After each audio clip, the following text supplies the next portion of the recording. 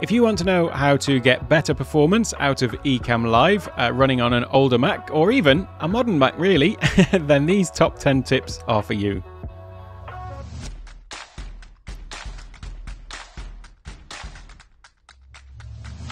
Hello and welcome to Take One Tech. My name's Alec, and in this video we're going to be looking at the my top 10 tips for getting better results out of Ecamm Live running on an older Mac. But as I say, these are sometimes, I guess, good best practices, whatever Mac you're on really.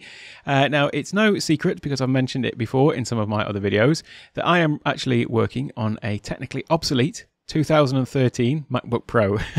So 8 years old, and it's still going strong really. I'm sure it could be a lot quicker. I know everyone's all about the M1 Max at the moment, but I'm kind of still holding out for the 16-inch laptop to come out with the M series chip in it. But until then, I'm soldering on with my original MacBook, and this has been actually really surprising to me exactly how smooth Ecamm Live runs on it, even though it is, as I say, technically obsolete.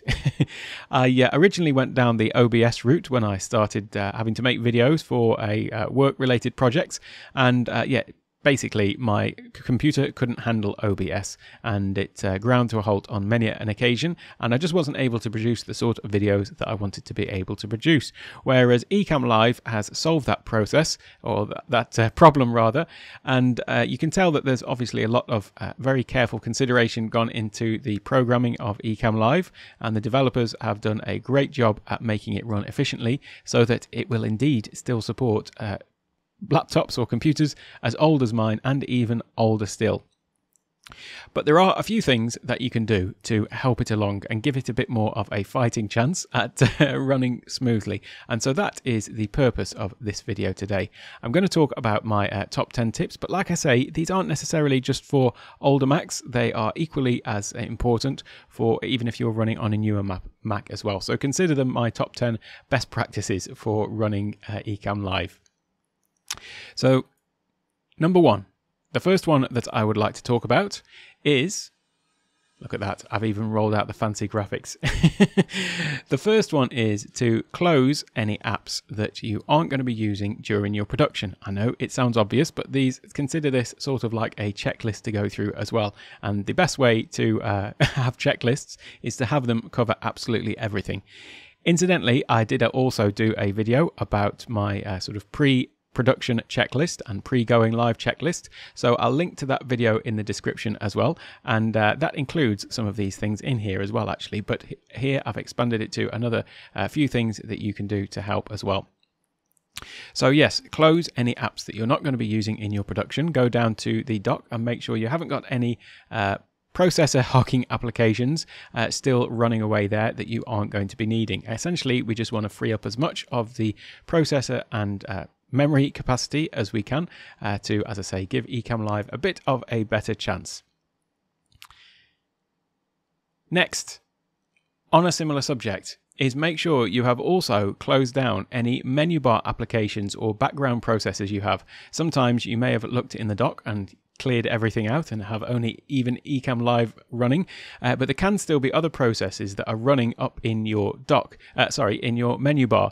Now, I also did another video.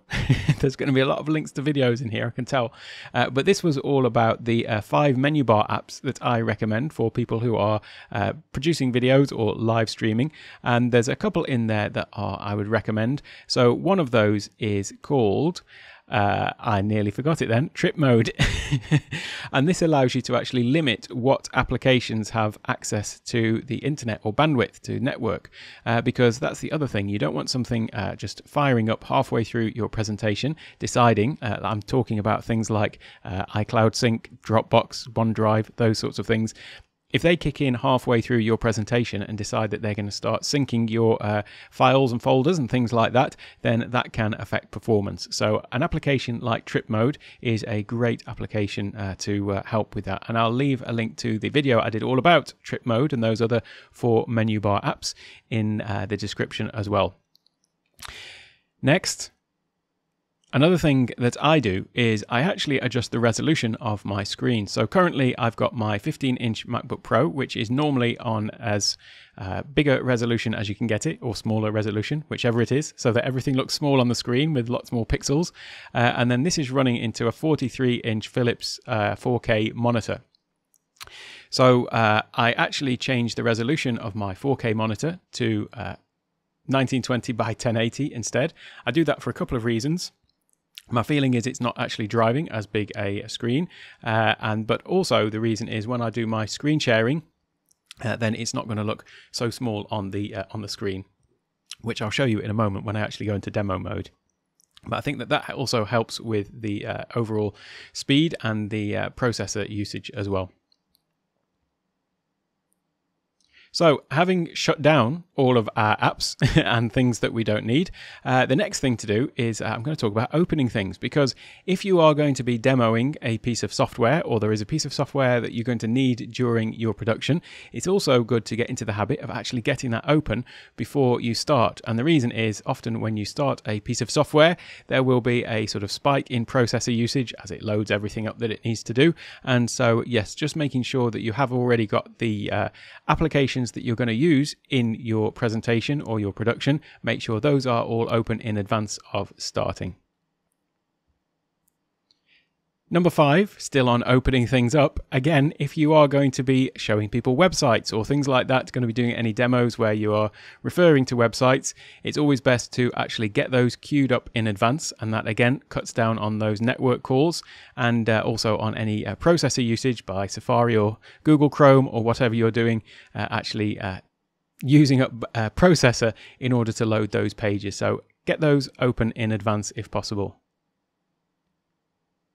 Number 6 is if you are actually going to websites to download things. I'm talking about me in a lot of these because I do demos where I go to a website, for example, download a bit of graphics or something like that to incorporate in an overlay demonstration. So sometimes what I will do there when I remember, and this is a best practice that I sometimes forget to do, but it is to actually sort of pre-download anything that I'm going to be demonstrating. So then I can show the process of how to actually go through and get to the download, for example, but then have already actually pre-downloaded it. And then you're not waiting for any downloads. And also, again, you're not having the processor kick in to do that. So just downloading any content from the internet that you're going to be showing, and then this also goes the same for any files or things like that. Get the actual files opened up in advance if possible too.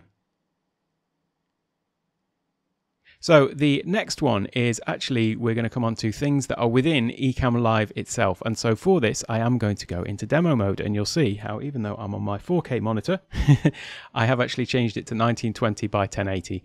It looks a little bit big to me, but it should make it a lot easier for you to see on the screen. So in the preferences of Ecamm Live, if we just come to here, in the preferences here, what we can see is I've just inadvertently, I pressed the wrong button and I just ended the recording. So I'm going to have to actually edit this together. But actually, fortunately, all I'm going to do is just join the two files and hopefully avoid any editing software. So press the wrong button on my Stream Deck, never mind. So what we need to do is if we come into the video section of the preferences, and then somewhere in here we should see, actually it is in the General tab. Right at the bottom, we have this option that you can check, which says use discrete graphics card for main screen. So this boosts performance, as it says here, by driving the main screen through your graphics card, and this increases performance, but it draws more power and could cause your fans to turn on, and this takes effect at your next launch of Ecamm Live. So do make sure that is checked. My fans are always on. my Mac is so old that they kick in anyway, so I'm not too worried about that. And also I use Audio Hijack Pro to Audio Hijack rather. I keep calling it Audio Hijack Pro. It's not been called that for years. But I use that to actually cancel out the noise from my Shure MV7 microphone. And I'll leave a link to the video I did all about how to do that as well. But so yes, that is just to make sure that that one is in fact checked in the preferences. So coming out of demo mode for a moment. And the next one is to just think about the amount of graphics that you're actually using in your overlays.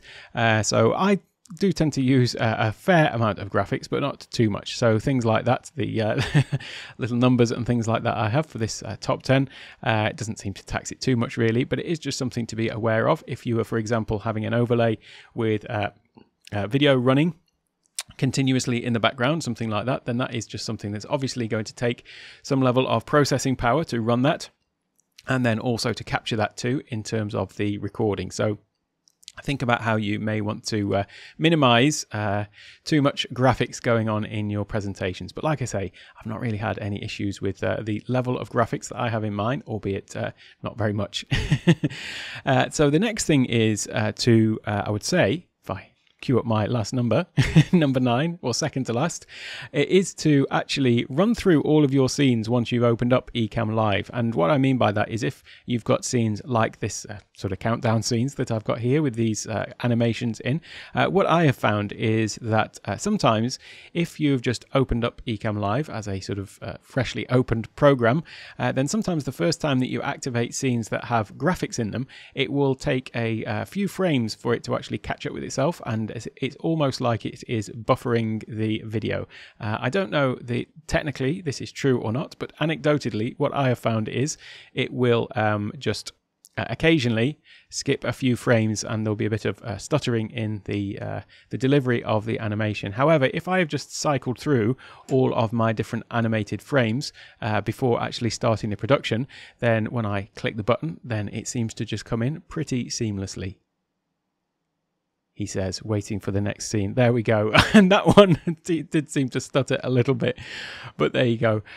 So the final one, number 10, is obviously we're trying to reduce the processor usage that we've got. So if you are doing anything where you are running a presentation or something like that, I did a video yesterday, in fact, was probably the last video I released, or last but one, I can't remember, but it was all about different ways that you can bring your slides from Keynote and things like that into your Ecamm Live presentations. And so I do this when I'm creating course material, or also when I'm just on Zoom calls or things like that for work.